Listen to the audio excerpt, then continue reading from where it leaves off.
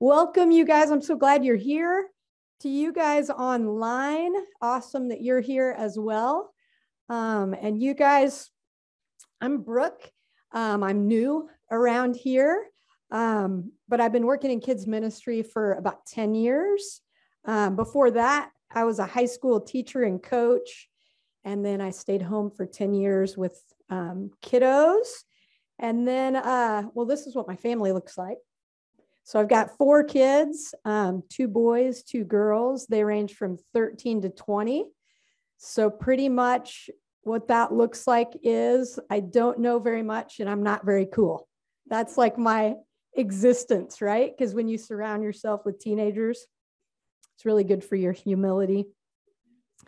Hey, I'm hoping today, you guys, that this can be interactive. And I hope that we have stuff that we can share with you guys that is helpful, but also, man, anytime you can interject with something that's helpful, please do it. And you, Brooklyn, that is funny. No, but I play soccer just like her. The question was, does anybody ever tell you look like Abby Wambach? I mean, I'm okay with that. That is funny. Thank you. I like the interjection. Yes, yes. Thank you. Well, hey, before we go any further, let's, I think it'd be cool just to meet people at our tables. So how about you share your name, where you're from, and one little fun fact about yourself, just so we kind of get to know who we're sitting with. All right. It'll just be a couple minutes. All right. Did everybody get around their tables? You guys at home, I hope you shared with somebody nearby, especially the fun fact. Hey, so this is called Not Pinterested Ministry. Let me explain why. You guys are all familiar with Pinterest, right? Man, so I was an art teacher, a high school art teacher. You guys, if that would have been around when I was a teacher, it would have like revolutionized not only my prep time, but my free time. It's crazy what you can find on there. But here's the deal.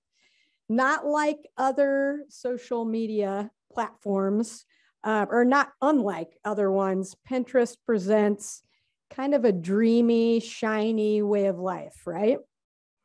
So if you search something like front porches, right, on Pinterest, you'll pull up like the absolutely most beautiful front, every square inch of front porch is absolutely beautiful. So is it inspiring? Yes. But also daunting? Also, yes. Maybe even depressing at times, especially when you compare your front porch, right, to those front porches. So a couple of years ago, during the summer, I was sitting around with a bunch of friends and we all have a bunch of kids. So it was summer, kids were all over the place. We were trying to work. It was crazy. And we had this idea, what if we could unleash like an anti-social media platform? So we're actually at our kids' swimming lessons and we pull up GoDaddy, which is where you can like buy a website. So we bought notpinterested.com. So I still own it. So if anybody can, because we never figured out how we could then let people post to it. But here's what happened. Here's this summer. So these are pictures from our actual lives. So this is actually mine. And that is an ingenious way to keep your oven closed when the springs break. So my daughter, who was like 12 at the time, came up with it. We had already fixed the springs once. It didn't hold. I didn't want to fix it again. So this is literally how we made the oven work, right? It's not Pinterested, right? Not dreamy. The next one, oh yeah, this is little Annie. So this is my friend Allison's daughter, and they go to the lake and they realize, oh man, we forgot the thing that covers her cast. So she had a broken wrist. So you know what that is? A grocery bag and a rubber band. Isn't that awesome? That's not Pinterested, right? Okay, a couple more. Oh, you guys, this is mine too. This is right across from the the way we were keeping the oven shut. If you turned and just looked like 3 feet away, this was when our dishwasher broke, and it was summer, and it was still under warranty, which was awesome. But you know what that means? You are the absolute last person that they're going to come to because they know that you're not going to pay them. So for 6 weeks of summer, 6 weeks and a lot of phone calls, that's what it looked like to dry our dishes. So how about that? All right, one more, I think. Oh, 2 more, because I remember the last one. This is my daughter's hair, and it was during the summer. And I don't know if any of you guys are parents or if you ever hang out with little kids, but sometimes at our house, we consider the pool to be also a shower. So this was a lot of like something might have lived in there. That did not come out without scissors, just so you know. We had to cut it out. And then this is the last one, because this is my girls. Oh, no. Yeah. This is actually my favorite one. So my friend Bridget, her daughter is like 5 at the time, and she sees all these kids with water bottles with monograms, like cute little initials. And so Louisa comes to her mom and is like, Mom, can I please have a monogrammed water bottle? And Bridget's like, yeah, of course, honey. Goes and gets a black Sharpie. And this was poor Louisa's monogram, you guys. That is not Pinterested, right? This last one, I just sent this to my friends and was like, I don't even know what to tell you. This is just a normal dinner. Like, that is our dinner table. It's an outdoor dinner table, and my kids had been swimming, but that was just like a normal night at dinner. So what was cool is that we got so close during this summer because it was this, you were getting all these pictures that were just like, me too. We're a mess. My kids haven't bathed in days. And they're some of my best friends now, which is really fun. I want to show you one other picture. So this is my 2 best friends, and they've been my best friends for 20 years. So I want you to think about, so one of them on the left, Allison, turned 50 just a few months ago. So we actually came here to Chicago and got to hang out together. But I want you to think about, when you look at that picture, what words come to mind, and you don't have to say them out loud, but just take a minute to think what you think about when you look at that picture.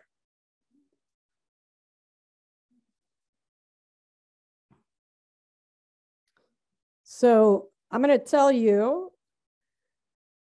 what this picture doesn't tell you, and that is what we've been through the last 20 years as best buddies. So I'm going to read to you what that's looked like for us. An adoption that required turning a child back to his birth family. Cancer, multiple surgeries and chemo.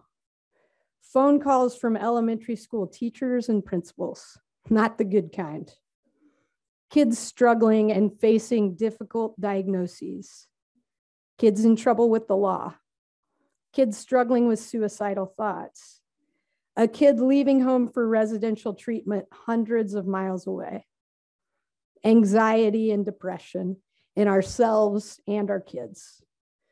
Addiction, rehab, marriage difficulties, divorce, navigating life as a single mom, custody issues, blending a family and realizing it wasn't going to work, difficult relationships with extended family members, illnesses and deaths of our parents, kids entering inpatient treatment for anxiety and depression, sexual abuse. It's not what you'd get when you look at that picture, is it? It's a lot like Pinterest. This quote, what we told, so I had these guys come in and we spoke to our MOPS group, which is Mothers of Preschoolers. And we just took the time to tell these young, sweet mamas who just want all the answers. We're like, you guys, if we told you what our lives have looked like, we have no answers, but we have each other. And so that's our biggest advice to you guys, is to find your people. A quote that I think of often, it's from Brene Brown. We are the most in debt, obese, addicted, and medicated adult cohort in human history. And that quote, that was before COVID. So you guys know what COVID has wreaked, just the effects on all ages. So you guys, to present our churches and our ministries on Sunday mornings as shiny and buttoned up and as if we have it all together actually causes people to feel even more alone. We can have beautiful churches and pastors delivering epic sermons and people dressed in their Sunday best. But it's also important that we balance that with our real lives. It's not one in place of the other. It's both, right? All the time. So how do we do this in ministry? What does it look like to invite the people we lead, our fellow staff, our families and our churches, into real life together? So I want you guys to go back to your tables. And this time, you guys are going to go around and just tell one thing that you're okay with sharing that's kind of difficult that you're up against right now. And have one note taker. You've got a note card in the middle of your table. Don't write names on it, but just tell me what things are people up against. All right? You guys, thank you for doing that. So, and you guys online, thank you for, I think you chatted yours out. So appreciate you guys connecting in that way too. In the room, some of the things that were named were that a head pastor was let go. Hard to be a part of that community right now. There was somebody else at that table that's a first-year pastor and has a 1-year contract. So bought a house and is just hoping it keeps moving forward. Another person at our table moved for a job, but has a 10-year-old who's really struggling. Feels like all his friends are still at home. Somebody else graduated and moved to Indiana during COVID, have yet to find people, feel isolated. Somebody else has a family cancer diagnosis. Figuring out where I'm supposed to be, how I can feel fulfilled. Another one's sister was in an accident, spent hours in the cold, bruised spinal cord, can't use fingers, self-employed, child with anxiety, a friend with a child struggling with identity. Other people are asking how to extend ministry in church and online. We're all working through that one, that's for sure. Recalibrating our identities. Who are we moving forward? What if we are no longer the big church? It's a good question. Lack of attendance, how to prepare for it. It's discouraging. Whoever wrote that, we feel you big time. Our team does. Balancing a new job and a new denomination, being authentic to myself in this role while doing justice for both. You guys, that's hard stuff. So I want you to think about when we went around the tables the first time, right? And you introduced yourself and had a little fun fact about yourself. I want you to think about on a level, just think in your head, 1 to 10, what'd you feel like your connection was with the people around your table? Yeah, with just the fun fact, right? So kind of think of a number in your head, like, we were, yeah. Okay, now think about when you met around your tables the second time and you shared something that made you vulnerable, that was a hard thing. What do you think your connection level was between 1 and 10? It's eye-opening, isn't it? How much more connected we feel when we're willing to be transparent, even in the hard things. So you guys, how do we do this with the people we lead?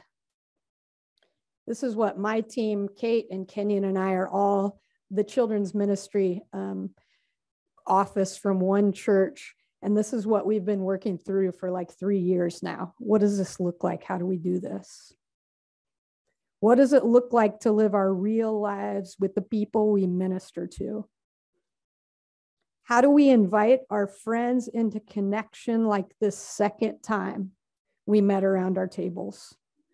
How do we lead with strength and focus, but also with a vulnerability and transparency that invites the people around us into real community? People are looking for a place to belong, to feel heard and seen and known and understood, to feel accepted despite their baggage. Well, how did Jesus do it, right? He walked with all kinds of people, sick people, well people, prostitutes, tax collectors. Jesus didn't just lean into the shiny people. He also endured deep pain, betrayal, and ultimately death. So you think he doesn't get it? He gets it, man. Have you guys ever heard the term wounded healers? Have you guys heard of that? Henry Nouwen wrote a book on this title, and I love these words I read recently from Richard Rohr. He's talking about this concept of being a wounded healer. He says, the genius of Jesus's ministry is that he embraces tragedy, suffering, pain, betrayal, and death itself to bring us to God. There are no dead ends. Everything can be transmuted and everything can be used. Everything. He goes on to say, as Paul says, on the cross, Jesus becomes the sin and the problem. He identifies with the wound, the pain, and the suffering in 2 Corinthians 5:21. He does not stand apart from it. He enters into it. Jesus tells Peter, Peter, you must be sifted like wheat. And once you have recovered, then you, in turn, can strengthen your companions. Until there's been a journey through suffering, I don't believe we have true healing authority. We don't have the ability to lead anybody any place new unless we have walked it ourselves to some degree. In general, we can only lead people on the spiritual journey as far as we ourselves have gone. We simply can't talk about it beyond that. That's why the best thing we can do for people is to stay on the journey ourselves. I love this line. This is still Richard Rohr. He says, we transform people to the degree we have been transformed. When we can somehow be compassion, not just talk about compassion, when we can be healed and not just talk about healing, then we are, as Henry Nouwen said so well, wounded healers, but not before. So how do we do this, you guys? How do we become wounded healers? A good pastor friend of mine often asks us this question. What is something in your life personally that let me start that again. What is something in your life that you believe disqualifies you that may actually qualify you? Let me say that one more time. What's something in your life that you believe disqualifies you that may actually qualify you? In other words, what have you personally been through? Probably something pretty difficult, that your experience and your learnings may actually help somebody else in that same situation.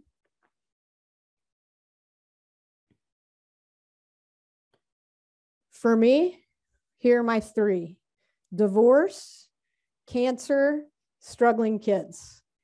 I get calls all the time. More than half the time, I don't even know the people, but they're friends of friends that are just starting down one of those three lanes and people are like, oh yeah, call Brooke. So you guys, like, there are two people going through chemo right now. I did that a few years ago, and all they want, you guys, is somebody a little further down the road to look back in their eyes and say, yeah, this sucks and this is really hard, but you're going to be okay. That's all they want. I don't have any expertise except that I've already done it, right? So what's that for you? What's something that qualifies you? And is it possible to bring your personal expertise in this hard thing into your church?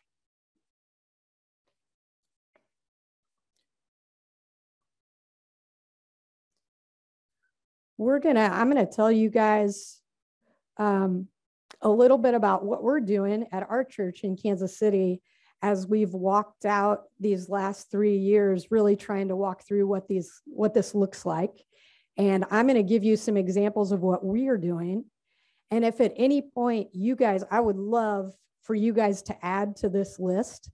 And this is in your little handout that's in front of you. And you guys online, you should be able to get to it. The title page is Not Pinterested Faith.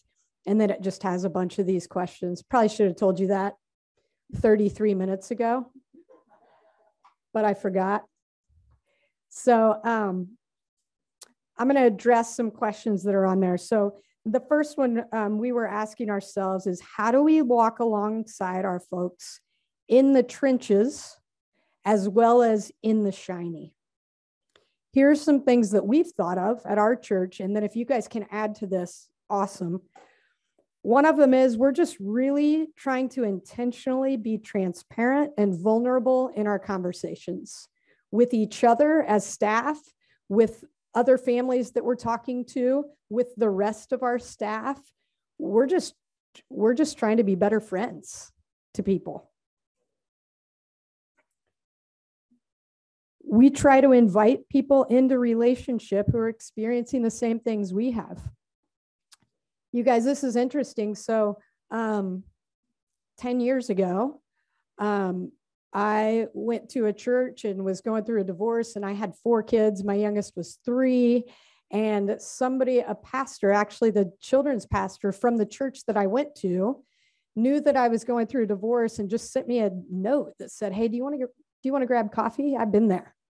She was not a good friend of mine at the time. Fast forward another year, and that was why I got into children's ministry, was because this person had invited me to coffee and then was like, why don't you just come work with us? So that, I mean, it was one person reaching out to meet at literally Panera across from my kids' school. And it turned into, I texted her yesterday, actually, because I don't work at that church anymore, to be like, dude, I'm teaching at this conference and I love how much you poured into my life. Like, you taught me to believe that I could do stuff like this. So do that. I mean, it's so simple, but we just don't do it very often. Another thing that we're doing, we hear a lot about parents trying to navigate kids and their technology. So we happen to have a group in Kansas City that started a nonprofit where they'll come do workshops about technology and trying to parent through it and what that looks like. That's something that every parent believes they're in the trenches in right now. So that's something, it's called START. And that's an acronym for something that I can't remember, but look that up because it's actually really cool. Another thing that we haven't done yet, but something that I've been thinking about a lot. So our pastoral care pastors are both good friends of ours. And I think about how many families they walk through grief with and what could we do for the kids. And so we're thinking about partnering with them. You talk about in the trenches. Man, when you've lost a parent or grandparent or whatever, that a brother or sister, that would be an in the trenches moment that we could walk alongside people. What about you guys? Do you guys have any, and you guys online, chat it out, and we'll chat and we can throw stuff that you guys are doing out there too. But in terms of kind of in the trenches times where people might be hurting. You guys have anything that you're doing that would be cool to share that maybe we could all learn from? Not everybody at once. Yeah. For you guys online. For sure. Yeah, so she said Stephen Ministries, interestingly, during the pandemic, people have actually shied away. Isn't that interesting, you guys? Like, so many more people are hurting. We know they are. It's like every news story. We have a good friend who's a therapist that's doing a bunch of stuff with us and our families. It's unbelievable. But it's also people have gotten comfortable being isolated, which is just hard, you know?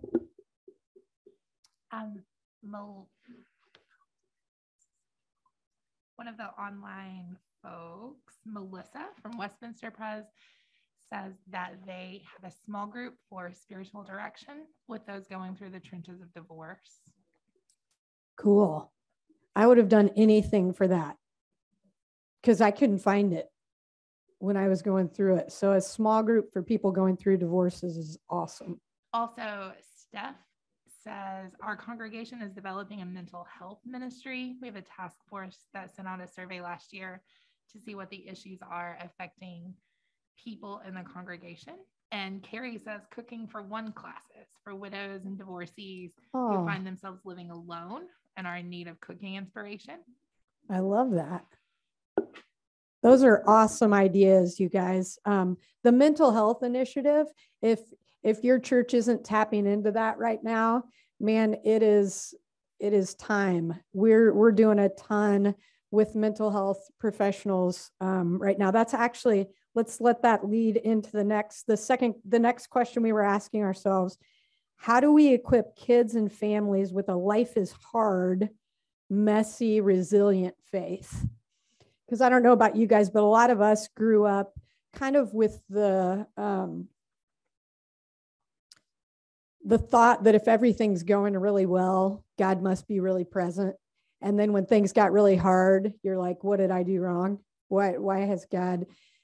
We gotta teach kids that's not how it works, you know? So that's something we want them to have a life is hard, messy, resilient faith. One of the ways we're doing that, so we're calling it Coffee and Conversations. And once a month for an hour, we're bringing in a local mental health professional, and they're just talking to people. So we bring in, we send it out to our parents that work within children and family ministry, because that happens to be our role.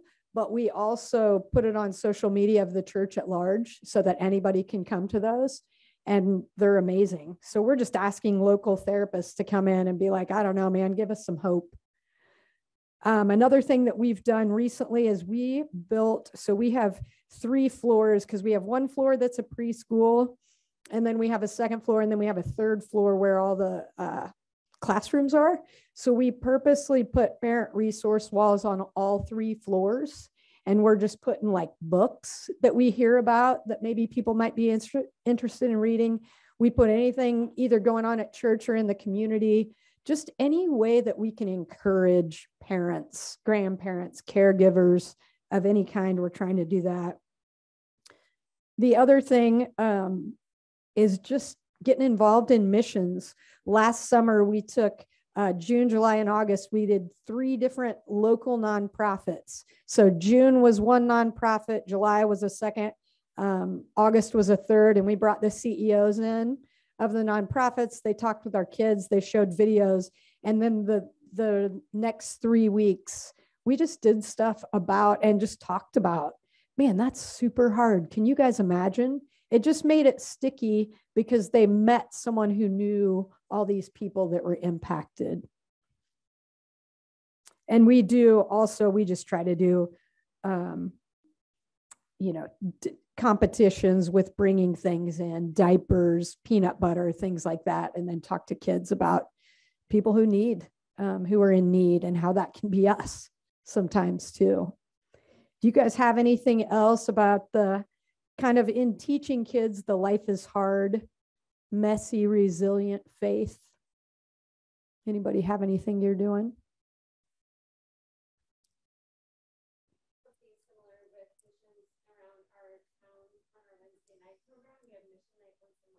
Oh, cool.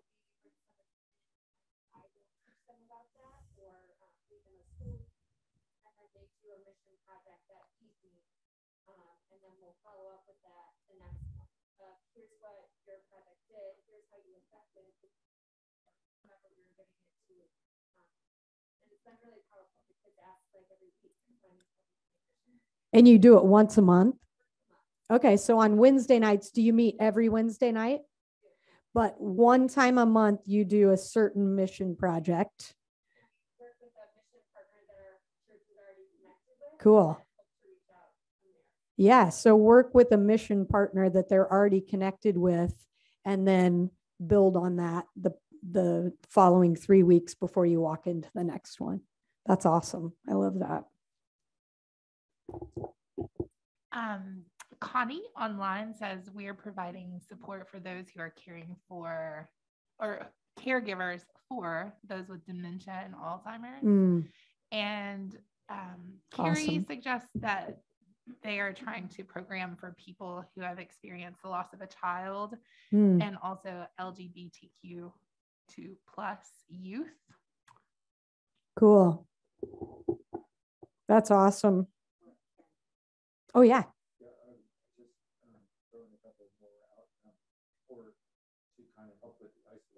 Yeah.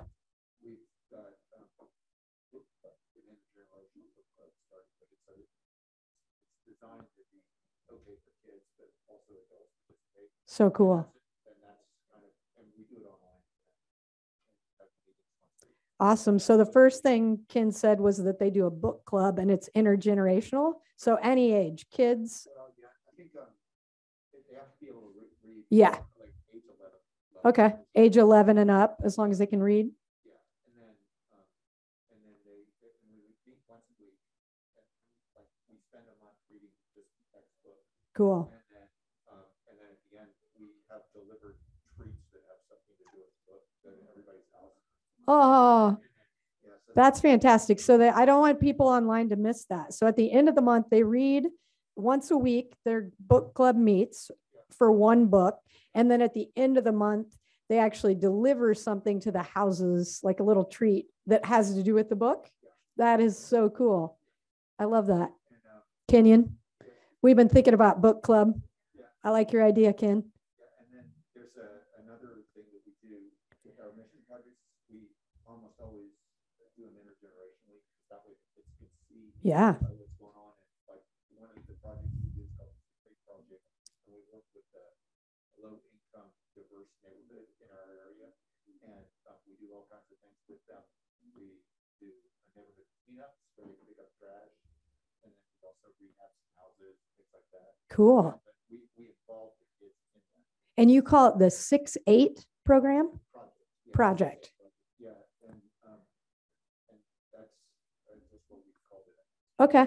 So you go into a neighborhood with a lot of need and either help with rehabbing houses or picking up trash, things like that. And it's all ages. That's right. And it's the whole idea is to have form a relationship with people so they get to know people from all backgrounds. That's awesome. So Ken said they try to form a relationship with the people within that neighborhood so that they can get to know one another. So do you keep going back to kind of the same areas? That's awesome. Great idea. We have activities at least once a week. So at least, that's awesome. At least once a week in these neighborhoods. That's amazing. Very cool.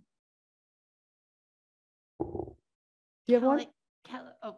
Kelly from the online chat says they are offering art therapy sessions for the youth. Kelly, let's connect, my friend, my new friend, because that's what my degree's in, art education. So I love that idea, Kelly. Let's talk. Just preaching. I say like preach from your scars, not your wounds, but preaching some of your own struggles from the pulpit. Preach, girl. Not just like other people's stories, but some of your own. Yeah. One of our pastors recently preached about like this son who Mm-hmm. I mean, with permission and all those other things. Right. I've talked about like things my therapist has said from the pulpit, and people are always so shocked by that, but that's just kind of my generation. Right. But just kind of touching on things that are difficult, not just in the groups, but in. I love that. So she was saying, make sure that even from the pulpit, you're sharing honestly about things such as what you're learning in therapy, the things that are hard. You said speak from your scars, not from your wounds. And I want to know what you mean by that. Well, I learned that in chaplaincy training. Just you don't want to preach on something that's still fresh. Okay. Going through, but that's fair. maybe, like you said, you're a little farther along. Right. Okay. I didn't know what you meant by that, but I love that. So by speak from your scars, not from your wounds, she was just saying, wait until you've had enough time to be able to engage in a way that's helpful for others rather than, well, we won't unpack what it could look like, but that's smart to just wait a little while. Another question that we've asked ourselves is how do we help people understand that God is with them even during the hard? One of the things that I do often, so we give a little daily devotional to our sixth graders, and we just buy a ton of them. And every person that comes to me and says, people come to me all the time when they're hurting, I think just because a lot of people know my life's been kind of a mess. And so I just give those out. I mean, it literally, like, we budget to give away books to try to encourage people. So that's one thing we do. We try to reach out to people either via email or phone, just especially when we hear somebody's going through a hard thing. Handwritten notes. When's the last time you got a handwritten note? You know, like that's a super easy way. You don't even have to engage in personal conversation, but you can throw a few sentences together just to let somebody know you're really thinking about them. Barb. I think I know when you're doing children's ministry or when you're doing youth ministry, sometimes it can be frowned upon for you to like text kids and that kind of stuff. Right. But going through the difficulty, oddly enough, the struggle that I'm dealing with our pastor, his wife knows that I'm struggling, and I get messages from her every single day. Yeah. Sometimes twice a day, checking in with me to see how I'm doing. So, you know, it doesn't have to be handwritten. Right. Right. You know, she doesn't expect a response, but it's just like, you know, blessings into your day, and you know, yeah. how is your day going? And when I got off the plane, I had a message waiting for me saying, "Welcome to your father." Like, so, you know, and these are texts, right? I mean, just encouraging. I'm thinking about you. We're with you in this. It's funny. I talked with a friend actually this morning. We have another friend that's going through chemo right now. So she was like, I don't know, what's the right thing to do? And I was like, send texts. Like, it is not rocket science. Write down the day she has chemo. Like, every time she has chemo, send a text. That's just like, dude, from 9 to 2 today, I'm going to be thinking about you. Cause right now nobody can go in with you. That would be, I had all my people around me, so I can't even imagine what that looks like. But yeah, it's the simple things sometimes that build us up the most. The last question we've really been asking is, how do we invite people into friendship and community? What does that look like? You know, I always tell people, I feel like we're Jesus's worst PR. Like, we present him like he's lame, you know, like he's, I don't know. I think about how I grew up in church and what it looked like. And it just felt so separate from the rest of my life. And so it felt, quite honestly, pretty irrelevant. And I think we're trying to be like, no, it's like supposed to be fun. This abundant life thing is supposed to like be a good thing, you know? So here's some things we're doing. We do family bingo nights. So And we have another guy that works with us, and we're wired a lot alike, and we're very sarcastic to each other. So we purposely are both on mics that night, and we just banter. And then kids jump in, adults jump in. It's so fun. And it's so, you guys, it's like an old school bingo thing, you know, like the metal, like where the balls come out, and it's kids will read them. I mean, it's so easy and so fun. Another thing that we're going to try this year for the first time, we're going to try family VBS. We're going to do it because it's so hard to establish relationships with the parents that we're like, man, we need some time to hang out with these parents. So we're going to try it, and we don't know what it'll be like, but we're going to do it 4 Wednesday nights in June, and we budgeted to feed them dinner. So just a simple dinner. We'll order it in from somewhere cheap and easy, and we're trying to get families to just come and hang out with us, and we're going to try to make it really fun. We're going to do it outside so that we can, you know, be unmasked and give everybody some space. And we talked a couple of years ago, my headline was bring back the potluck. And I was like, don't you guys remember? Like, people would just linger and hang out. So what's the potluck of today? So we're trying to design, we have a lot of space in our church. So we're doing a family lounge right now, a game room. We always have coffee near classrooms. Like, we try to lure parents in to hang out with us. We always have candy in our office and a bunch of toys. I used to be a basketball coach, so I really I'm like, just give me a basketball goal in the, I don't care where it is, just put in the parking lot, and I'll just shoot baskets with kids. Like, anything that you can do over and over that's not that hard just feels like a home run. We do a lot of fun family events. During COVID, we did drive-throughs. If we never have another drive-through, I'm going to be super, super happy because, oh my gosh, it was crazy. We do newsletters for families, and we just started doing a separate newsletter for teachers to equip them with the whole month's lessons, because we have some that really want to read ahead. So we're just trying to stay connected. On Sunday mornings, we invite teachers to come to our office 15 minutes before they need to be in the classroom. And we try to just go around and do like highs and lows or something to give everybody a chance to talk and to get to know one another. We also always have granola bars, coffee. We try to meet like simple needs in our office. We do a trunk or treat. We just started doing that during COVID, and we happen to be right across the street from an elementary school. So we put a big sign out front that says, you know, open to public, come hang with us for a trunk or treat. Book clubs, Ken was on our list. We do Wednesday night family dinners at our church, which has had to stop now because of COVID, but they're actually drive-throughs as well, but they're coming back. And last question. I told you that was the last question, but I was lying. The last question is actually, how do we widen our wingspan to become relevant to more people? We ask ourselves that a lot. Our church has never had a ministry for kids with special needs. So that's a major thing that we're doing right now. If you have any interest in this, there happens to be a nonprofit in Kansas City. It's called SOAR, SOAR, and they are brilliant. They have helped us so much as we've thought through what this is going to look like at our church.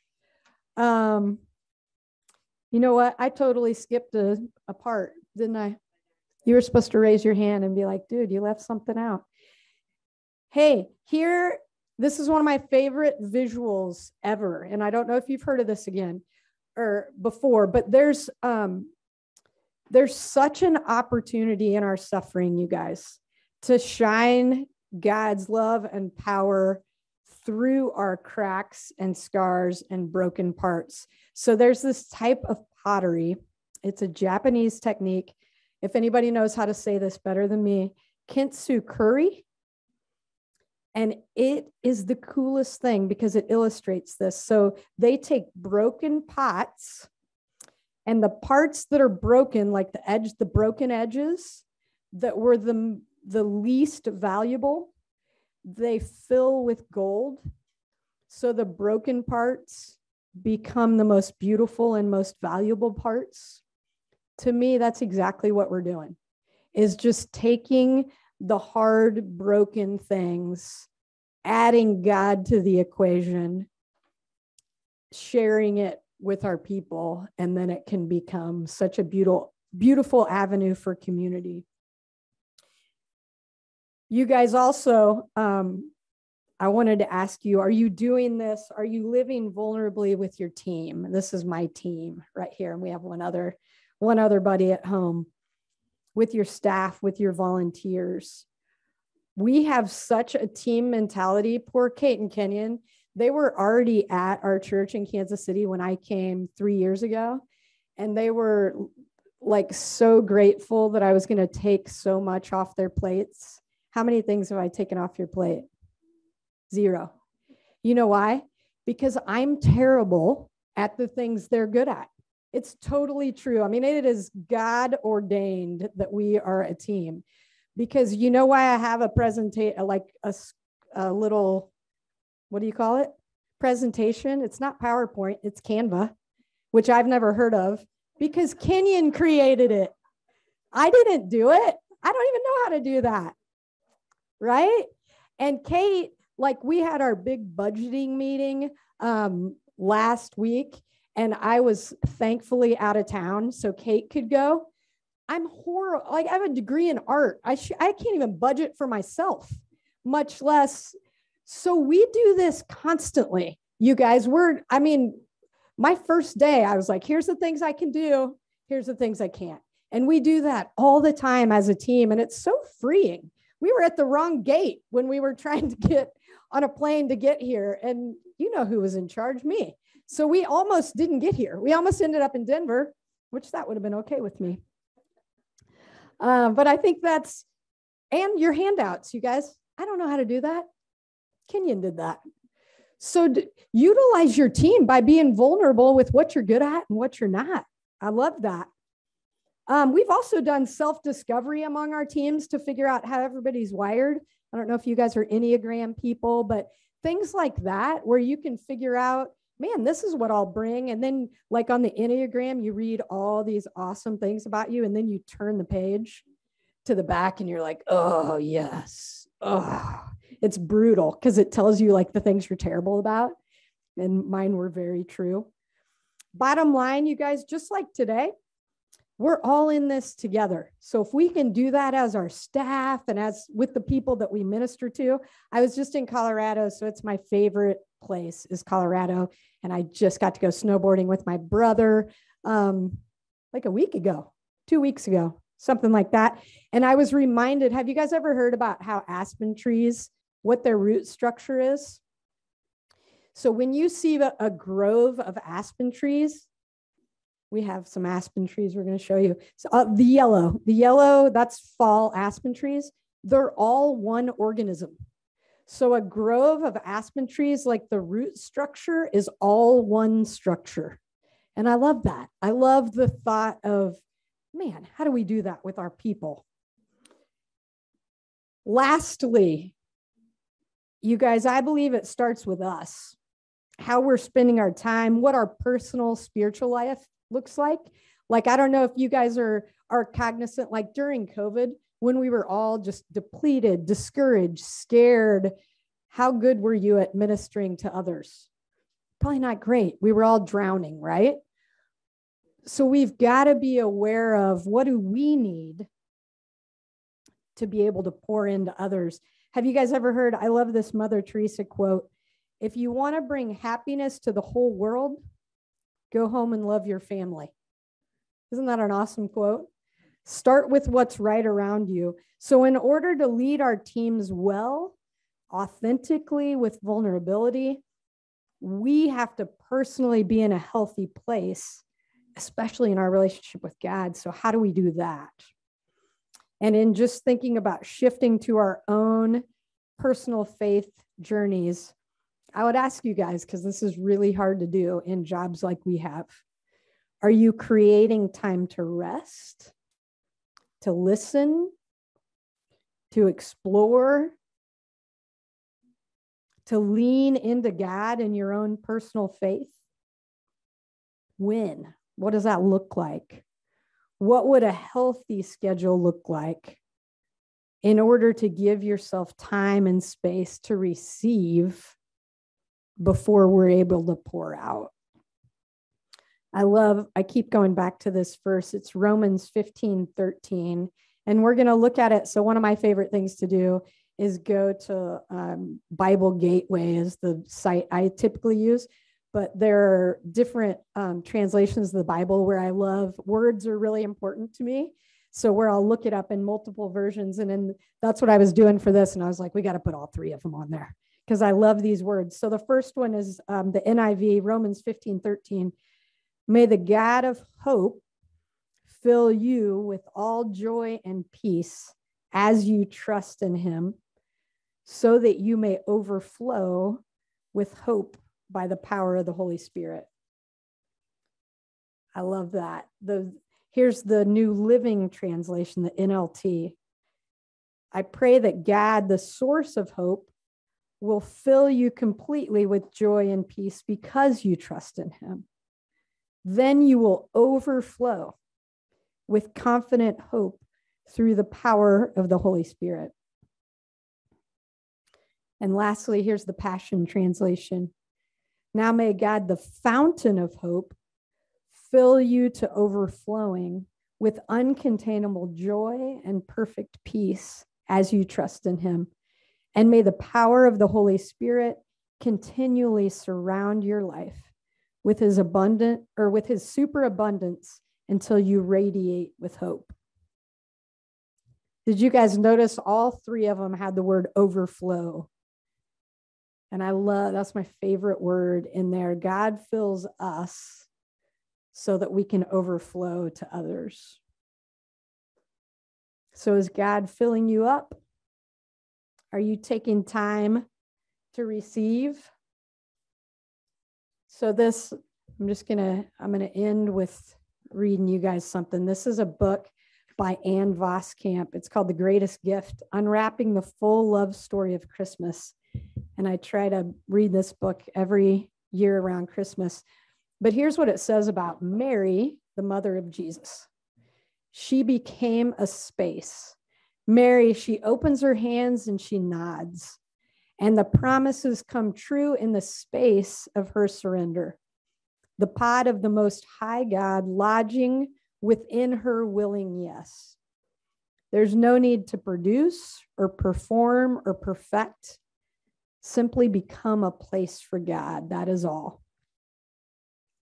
Mary kneels before us this first Christmas, not as a woman producing, performing, or perfecting, but simply bending before a God who has all the power to dispatch angels, enfold himself in embryonic cells, choreograph the paths of stars, a God who quietly beckons every man, every woman to simply come, bend, make a space, receive. This is the chronology of grace, the chronology of Christmas. Before we're called to give, we're called to receive. And I also love this part about overflow. It says, you will be experienced as a blessing to the extent you have first experienced yourself as blessed.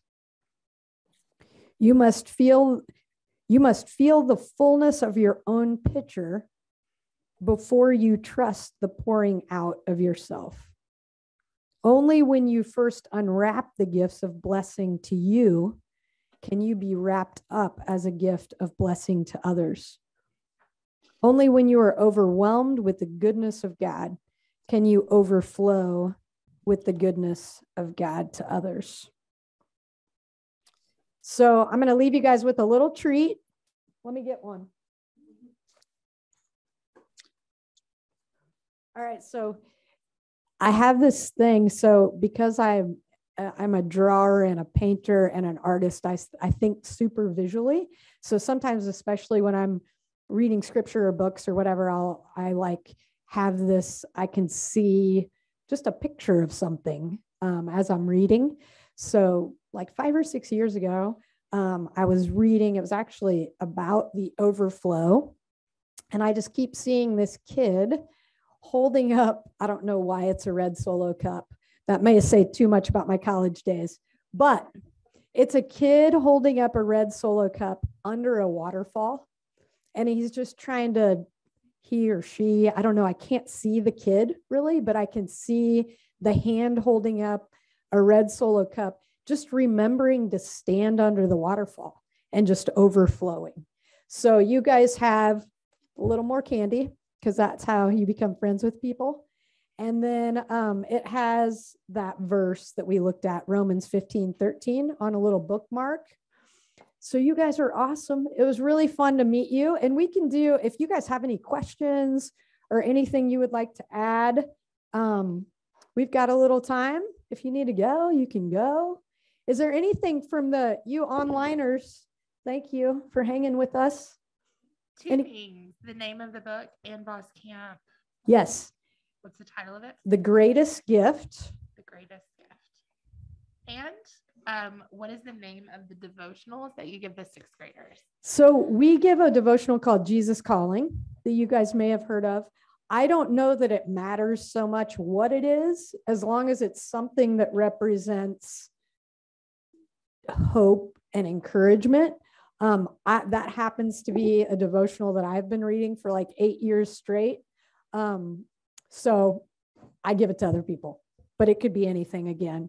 Hey, also, and then we'll answer any more questions you might have, but I went ahead. So one of the things we do is every year we bring in probably an extra 6 or 8 people that are volunteers within children and family ministry from our church. And we do a day at my house where I just make breakfast and we hang out and we try to think about, we do some praying and we really try to think about what God might be wanting us to do this year. So we just brought and then I take a bunch of notes. So it says like dreaming and brainstorming 2020. And then we turn that dreaming and brainstorming into our mission and vision for that year. And then in 2020, we remembered to go back and count our wins, like to remember, hey, what of these did we actually do? So I made copies of all that stuff for you, just so that if anything's helpful, take it. If it's not, leave it. You will not offend me. But I just tried to bring some stuff that might be helpful. The woman who just came in and said, hey, are you all set up? I was like, dude, her name is Jan. I was like, Jan, I'm here because of your workshop.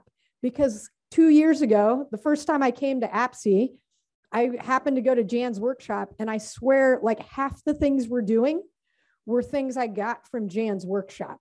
So I just hope there's something you can walk away with that might be helpful to your people. And I'll be here to hang too. Anything else from our onliners? All kinds of thanks and praise. Oh, that's very nice. Very nice. Thank you, guys. Go, girl. Go, girl. I'm unoffended. Unoffended. Yeah, thank you. Yes. If I emailed you, would it be possible to see some examples of your newsletters that you give out? Absolutely. So our newsletter creator is right here in the red sweater. Kenyon? Yeah. Yeah. Hey, well, can we go back in and I don't know how any of this works really. So can we add more things under? Can we go in and what'd you say? Okay. Okay. Yeah. Or how about this? If you want to see our emails either to teachers or to parents, tell Kenyon. Kenyon does all the things. I just show up. Kate does all the spreadsheets and logistics. I'm a mess, but I love Jesus and you guys and M&Ms. Anything else? We good? Barb. Thank you for what you said you did, like evaluating your strengths and your weaknesses, that thing. Enneagram, ENNEAGRAM. You guys do it and then email me and tell me what your number is. I'm obsessed with the Enneagram. You're a 1? I love you ones. 2? No wonder you're so sad about your son. You're such a lover. Oh, I love that so much. Who's a 2? Oh, you guys. I have a lot of 2 in me too, but man, it's exhausting, isn't it? Sometimes you're such good caregivers, though. The rest of us are so grateful for you, for real. And ones, you get stuff done, man. Have you guys done it? Okay, you're both 2s? I forgot. Oh, I made them do it. I'm a 7. I'm a mess, man. What? No. Yeah, I have some of that in me. I just want to go where the next party is. But clearly I need a lot of backup. What? Rock and roll. We used to I love that. At the last church I was at, all the 7s planned our staff retreat. So we would all just get in a room and be like, yeah, let's have them do a scavenger hunt on the way down. Let's see how many. It was horrible and so fun. It was so fun. Well, I'm so glad you guys were here. I hope something was helpful for you. Nice to meet you guys.